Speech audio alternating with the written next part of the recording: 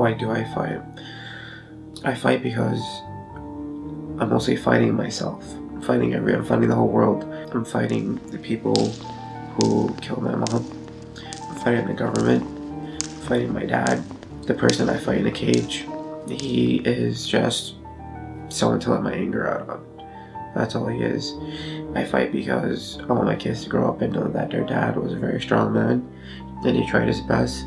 I was never a lawyer, I wasn't a doctor, I wasn't very smart, but I used my physical attributes to do what I do best.